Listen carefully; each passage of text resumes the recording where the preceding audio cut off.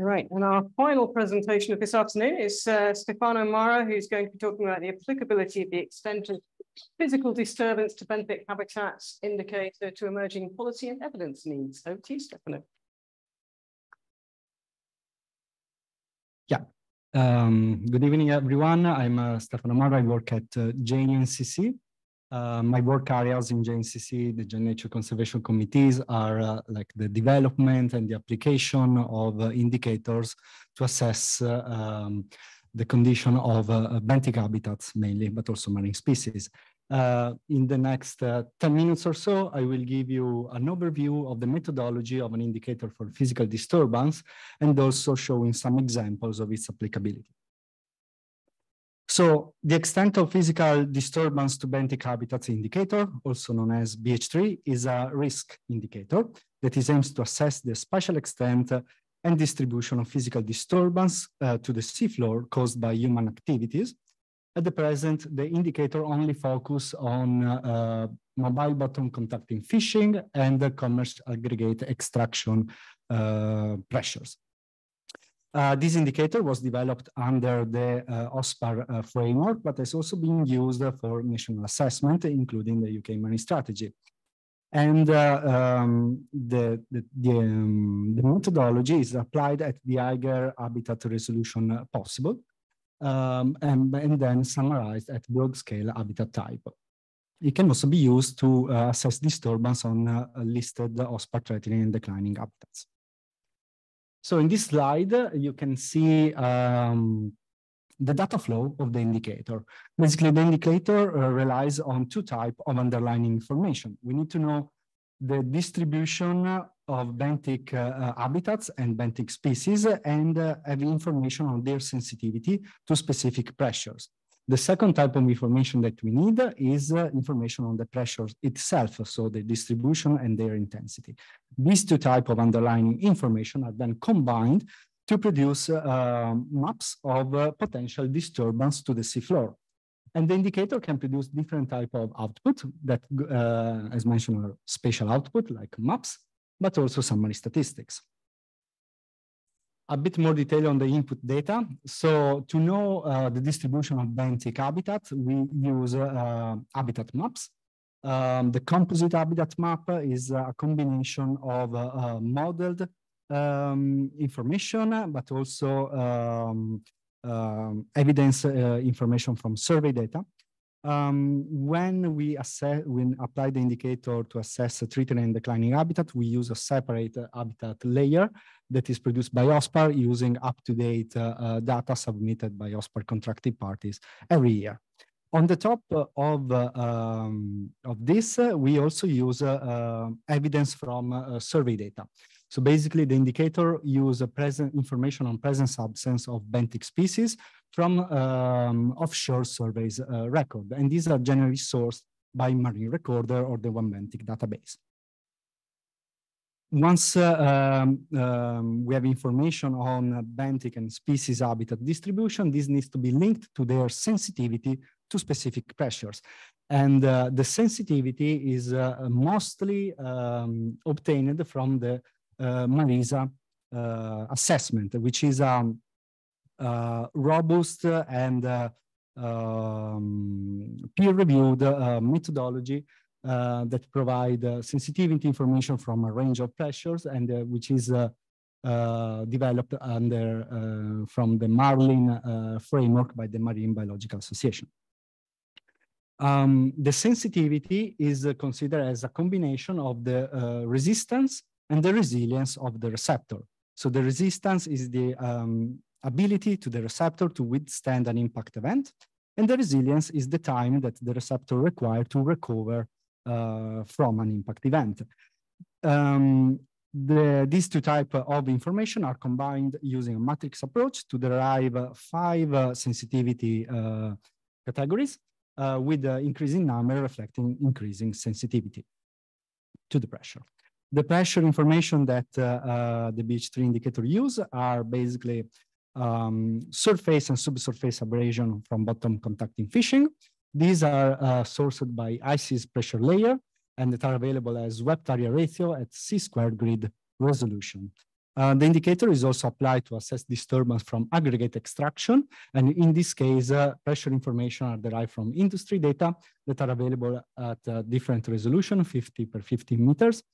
And again, data are generally available as a duration and are then converted in swept area ratio estimates. Swept area ratio are for both pressure types, are then converted into categorical scores ranging from none to very high, as you can see in the table here. Finally, the sensitivity and the pressure scores are combined to define disturbance categories.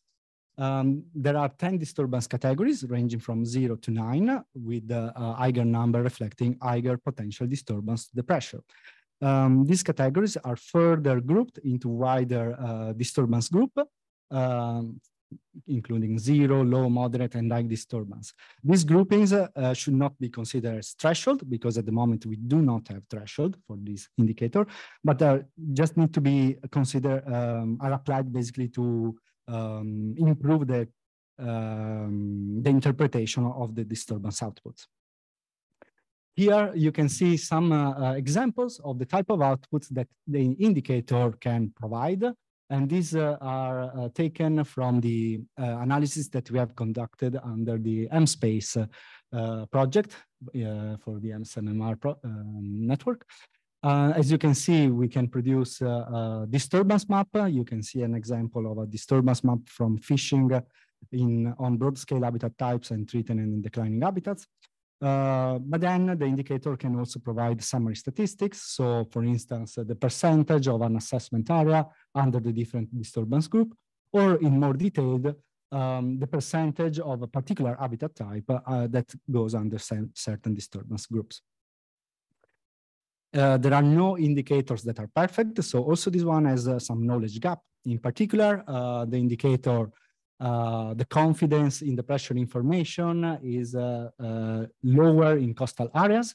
This is because BMS data are only available for vessels that are larger than 12 meters. So the confidence in coastal area where a small vessel operate is lower. Also, for instance, when assessing aggregate extraction pressure, we have sometimes lacked or restrictive access to commercially sensitive pressure information. And sometimes we have gaps in the information on the sensitivity. In order of the indicator is under constant developed, and the next steps are to test the indicator on additional data and refine the pressure state relationship to define threshold.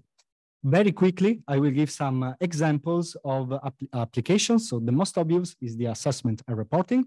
The indicator has been used for the assessment of the disturbance at Northeast Atlantic level, and will fed in the next OSPAR quality status report 2023, but we also contribute to UK marine strategy reporting and also other reporting framework at national level.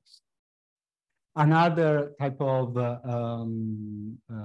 applicability is to support a climate change research and development project like the MSpace. In this figure here, you can see a snapshot of the climate change modeling that the Plymouth Marine Lab has developed under one of the work packages of the project, which is aimed to identify climate change hotspot and bright spot, so areas that are subject to, that are going to change or improve because of climate driver under their natural variability. And in the map, you can see that the output of the climate modeling has been overlaid with the disturbance map from BH3. And so the indicator, alongside of other indicators, is being used to provide some recommendation for climate smart marine spatial plan in the report that is under publication, under development, sorry, for the MSpace project. Finally, very briefly, JNCC is collaborating on the MNCA project. So the BH3 indicator is one of the tools that will be tested to define, to assess the condition of assets. So very briefly, under the MNCA project, there will be the review of asset service matrix in order to produce a universal asset service matrix that is aimed to link the asset, so for instance, a Benthic habitat, to the ecosystem services that this asset provide. And the idea is that once we have this type of linkages defined, the habitat maps that are used by BH3 can be replaced by maps of ecosystem services, and therefore the indicator can be used to define the condition of the asset. There will be a more detailed presentation on the universal asset service matrix tomorrow, but this is just a brief example of applicabilities. And that's it for me. This is my contact point if you want to hear more about it. And social network, don't forget to follow us. Brilliant, some great talks. So I hope you've got lots of questions lined up. Could I ask all the speakers to come forward and perch on the perching